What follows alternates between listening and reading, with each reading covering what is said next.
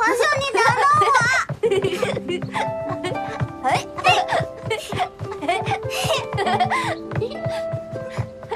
嘿，主上晚安，皇后娘娘晚安。都慢点儿。孩儿给父皇母后请安。起来吧。父皇最近好吗？孩儿都看不到父皇，可伤心了。哦，父皇最近很好啊，但是父皇听说你最近日日玩闹，没有好好读书啊。才没有呢。真的吗？那今天就让父皇考考你们两个好不好？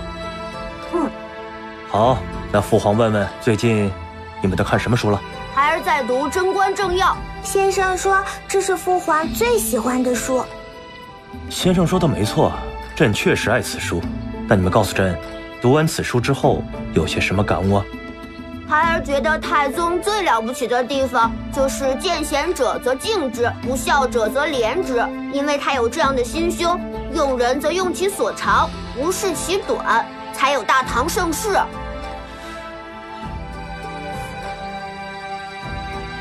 看来我儿是领悟到太宗治政的精髓了。观音女，你呢？孩儿觉得父皇很像太宗，对治下之民一视同仁。是谁教你说这些话来哄朕开心的呀？乳母教的，说要让父皇喜欢我，我才能在宫里待得长久。乳母还教了你些什么呀？说让我不要和寒书密使说话。为什么？不知道啊，乳母只说她不会害我。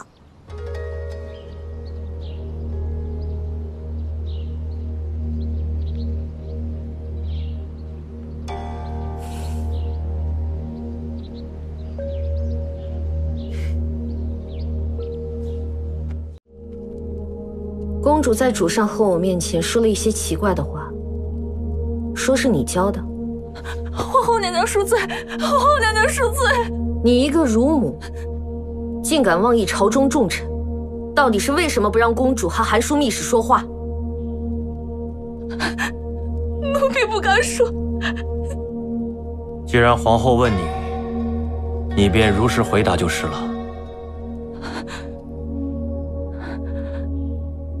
宫外有些风言风语，说二皇子是皇后赶赴幽州城解围时怀上的，还说公主喜好也不似主上，奴婢怕再生了什么流言害了公主，这才让公主不与寒书密使亲近。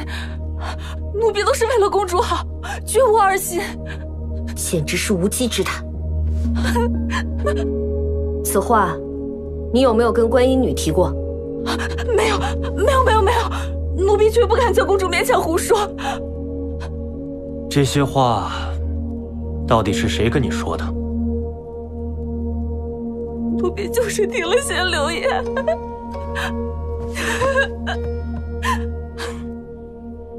婉儿，务必将此事彻查清楚。是。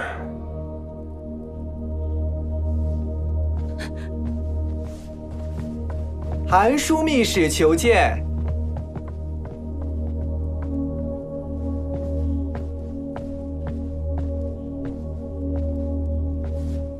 参见主上，皇后。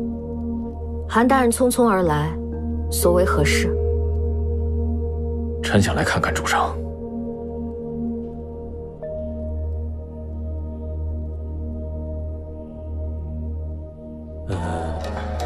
想必韩四哥也听说了宫中流言吧？朕已经命普洱彻查此事了。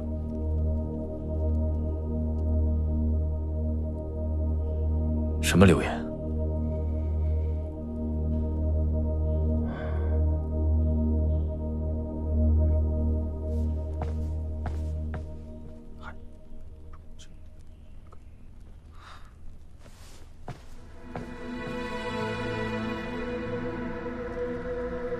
公主与皇子无辜受累，臣定会查出真相，将造谣者绳之以法。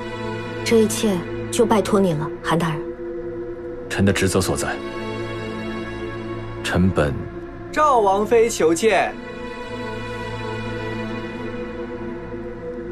臣无事要禀。既然赵王妃求见，臣且先行告退。姑娘，我是皇后身边的贴身侍女清歌，求见韩枢密使大人。姑娘稍等，小的这就去报。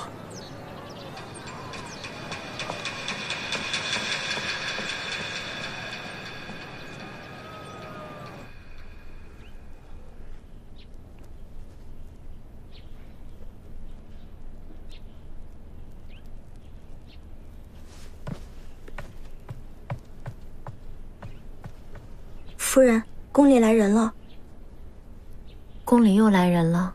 是，这回是皇后的侍女，叫清歌，说是皇后差她送来了御赐的美酒，可是大人不在府中，该如何回话？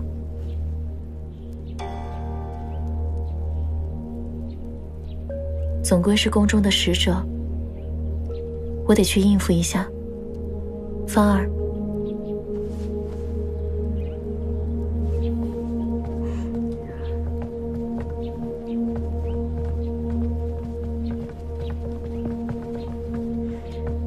见过清歌姑娘。见过韩夫人。清歌姑娘，你客气了。你是皇后身边的人，我怎敢收你的礼？这是皇后命我来送给韩枢密使的，犒劳他为国操劳。既然韩大人不在，那就请夫人代为收下吧。皇后有心了。这酒是宫中珍藏，务必请韩枢密使好好品尝。好。皇后那儿还需要我伺候，就先告辞了。清歌姑娘慢走。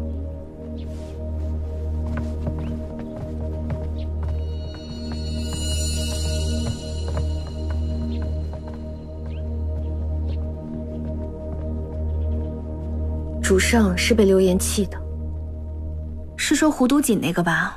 你知道？我不但知道，我还知道这流言是从哪儿传出来的。是谁？还能有谁呀？韩德让家里那个成日病恹恹的女人呗。哼，她呀，杜和韩德让总是出入宫门，就想着放出这么个流言来，好断了韩德让的仕途，早日跟他回幽州。这不可能，韩德让刚刚就在这儿呢，他一点都没有提起过。他没提起啊？